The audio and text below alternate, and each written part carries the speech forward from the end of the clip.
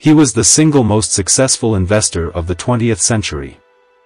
Time magazine named him one of the most influential people in the world. He's worth over $70 billion. He's Warren Buffett, and here are his top 10 rules for success. Number 1. Find your passion.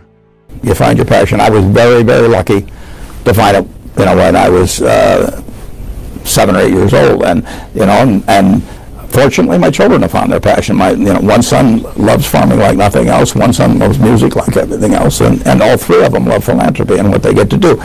You're lucky in life when you find it, and you can't guarantee you're going to find it in your first job out. But I always tell the college students that come out, I say, take the job that you would take if you were independently wealthy. You're going to do well at it. Number 2. Don't care what others think.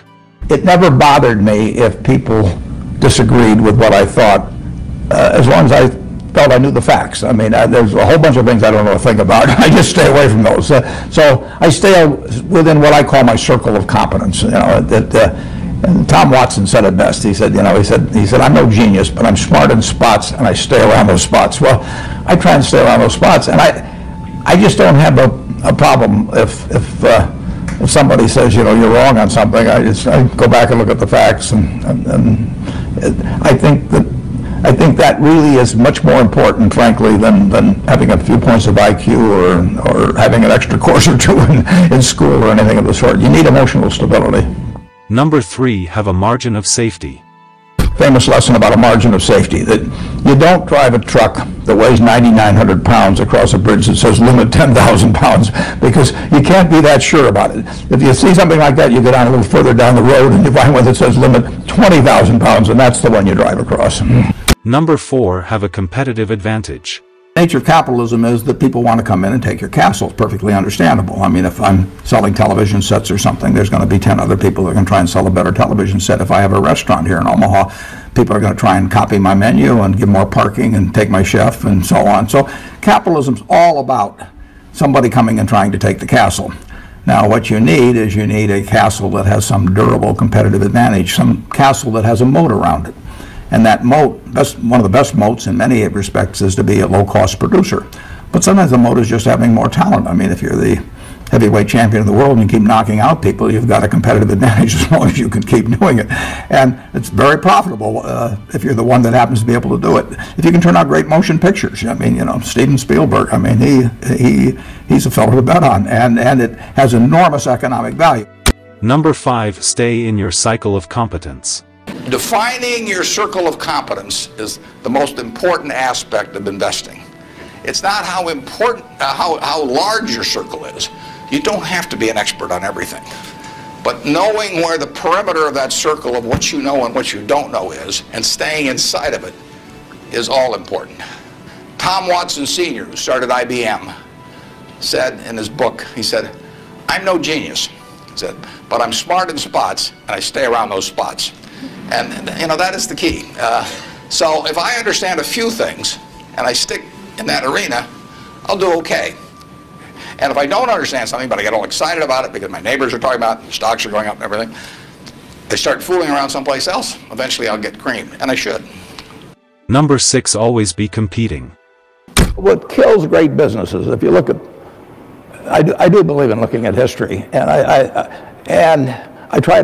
I like to study failure, actually. And my partner says, all I want to know is where I'll die, so I'll never go there. And we want to see what has caused businesses to go bad. And the biggest thing that kills them is complacency. You want a restlessness, a feeling that somebody's always after you, but you're going to stay ahead of them. You always want to be on the move. And when you've got a great business, like Coca-Cola, there aren't any like Coca-Cola, but you really, the danger would always be that you rest on your laurels.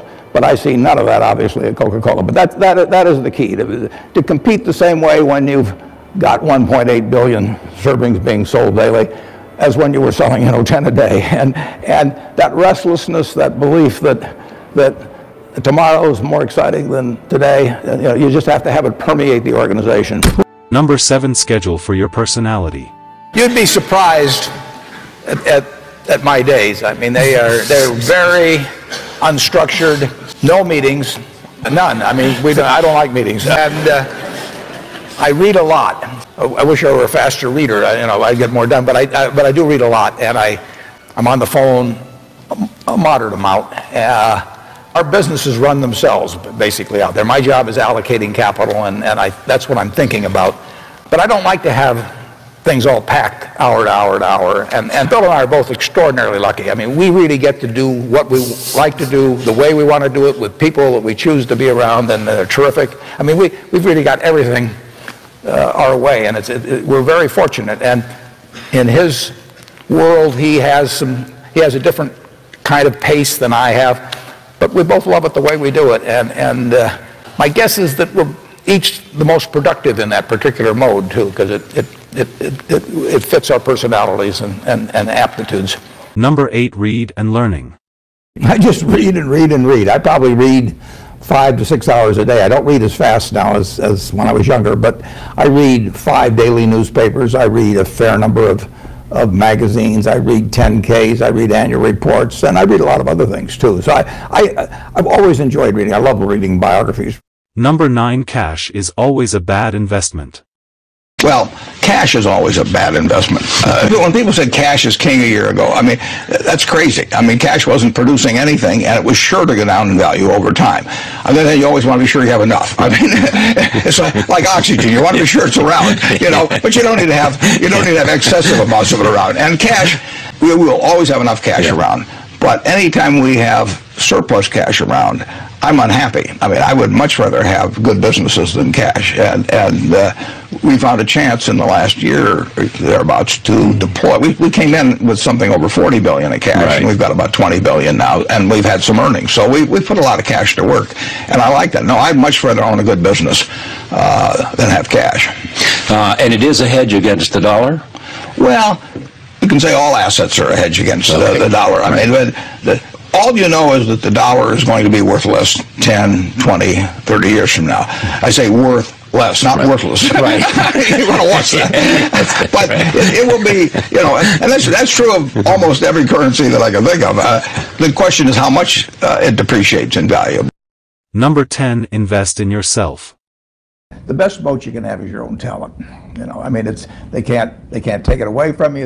Inflation can't take it from you. Taxes can't take it from you. So when I talk to students, I see these students and I tell them, you're $1 million asset. I would pay you $100,000 the MBAs for 10% of the earnings for the rest of your life. So that makes you $1 million asset. Now, if you can do something to increase that value 50%, if you can learn to communicate better verbally or in written form, and you become 50% more, that's $500,000 just by improving yourself. I mean, nobody can take that away from you. And so I urge everybody, when I talk to them in high school about this and colleges, just develop the habits. You've got the brain power, you've got the energy, but develop the habits of success and look around you at the people that you admire, and list what makes you admire them compared to somebody else that looks equally strong or equally talented.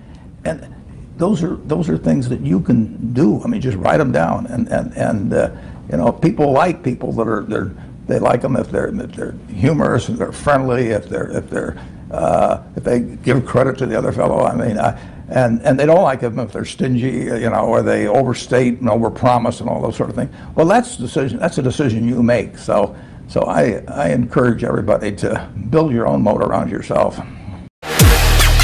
Thanks for watching. Might know the YouTube channel. Like, comment, share and subscribe.